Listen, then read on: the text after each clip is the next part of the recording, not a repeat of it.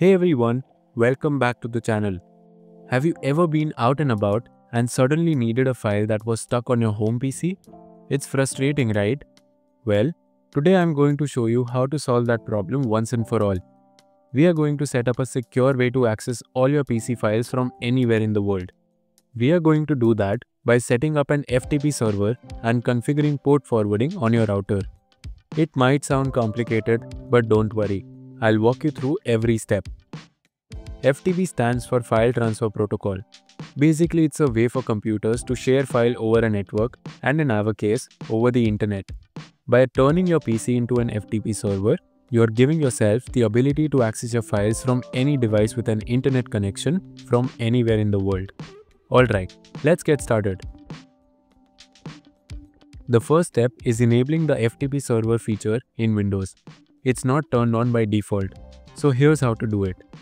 First, open the Windows Features page.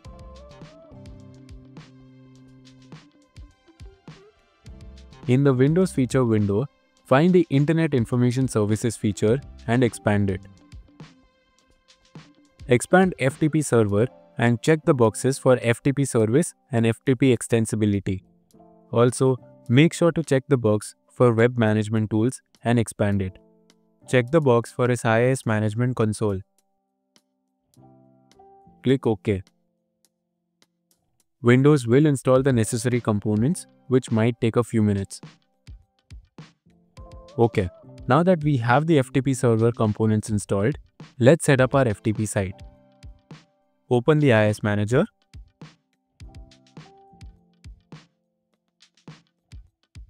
In the left-hand pane, expand your server and right-click on Sites and select Add FTP Site. Give your FTP site a name. You can call it anything you like, for example, My FTP. For the physical path, choose a drive or folder on your PC that you want to be accessible via FTP.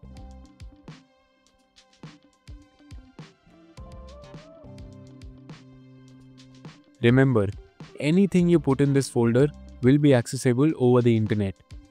Click Next. For binding, input the local IP address of your PC. You can find it by opening command prompt and typing ipconfig.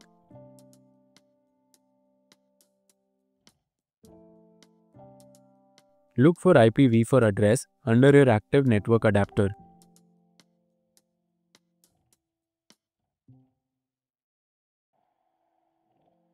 Leave the port as 21, which is the standard port for FTP. Check the Start FTP Site Automatically box. Under SSL, choose No SSL for now. We are keeping it simple for this tutorial, but in a business environment, using SSL to encrypt your connection is highly recommended for security. For authentication, check Basic. We will set up a user account later, which will use Basic Authentication. For authentication, select Specified Users from the drop-down menu and enter a username for now. For example, FTP user. We'll create this FTP user account later. Check the boxes for read and write permissions. If you only want to allow users to download files, you can uncheck Write. Click Finish. Great, we have our FTP site ready. Now for better security, let's create a dedicated Windows user account that will be used just for FTP access. It's not recommended to use your main Windows account for this purpose. Click on Other Users. Click on Add Account. Click on I don't have this person's sign-in information. Click on Add a user without a Microsoft account. Enter a username for the new user. For example, you could use FTP user. Choose a strong password and make a note of it, as you'll need it later. Fill in the security questions and answers. These can be helpful if you forget your password. Click Next. The new user account FTP user should be created. Next, let's give our dedicated FTP user account the necessary permissions to access the shared folder. So, navigate to the folder you chose as the physical path for your FTP site. Right-click on the folder and select Properties. Go to the Security tab. Click Edit. Click Add. Here, type the name of the Windows user account you created earlier. Click Check Name to ensure that the name is recognized. Click OK. Now, select the FTP user account in the group or usernames list. In the permission section below, check this box for full control. This will give the FTP user complete access to read, write, modify and delete files within the shared folder. Click Apply, then OK to close the Properties window. Next, we need to make sure that Windows Firewall isn't blocking our FTP traffic. Open the Windows Defender Firewall control panel. In the left-hand pane, click on Allow an app or feature through Windows Defender Firewall. Click Change Settings. Now, in the Allowed Apps and Features list, find FTP Server and make sure it's checked for both private and public networks. Click OK. Now comes the most crucial part of the setup, port forwarding on your router. Essentially, you need to tell your router that when a request comes in on port number 21, it should forward that request to your PC's local IP address. To set up port forwarding, log into your router's admin panel.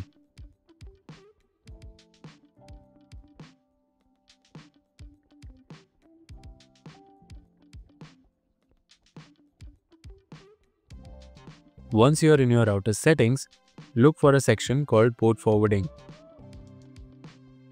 You need to create a new port forwarding rule.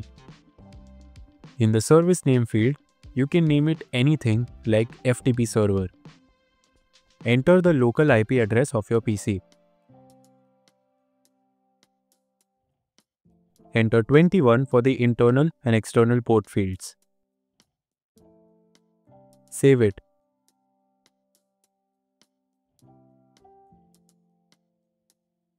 Also, make sure to note down your router's WAN IP address or public IP address. We'll need it in the next step. Okay, everything is set up. Let's test if we can access the FTP server from outside our home network. Take another computer. First, disconnect the computer from your home Wi-Fi and connect it to a different network, like your mobile hotspot or a friend's Wi-Fi.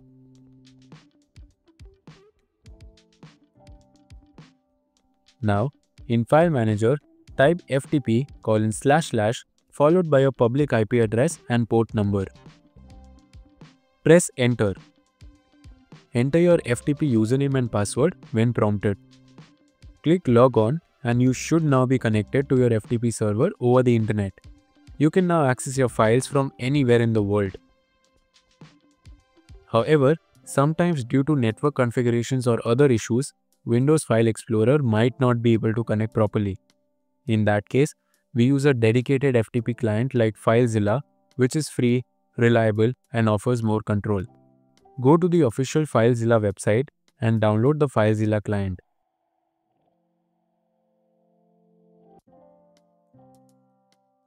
Run the downloaded installer and follow the on-screen instructions to install FileZilla on your computer.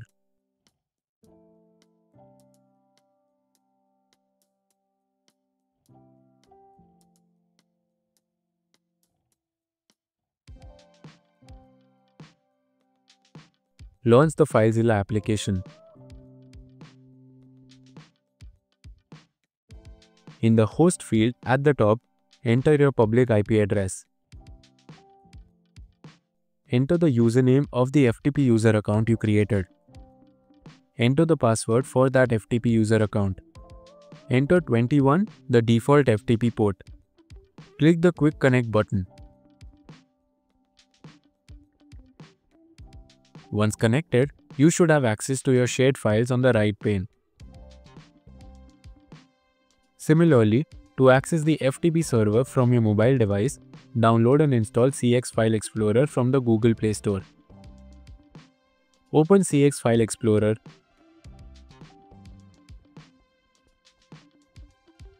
Tap on the Network tab and then tap on the plus icon. Select Remote and then select FTP. In the host field, enter your public IP address. In the username and password fields, enter the FTP credentials you created.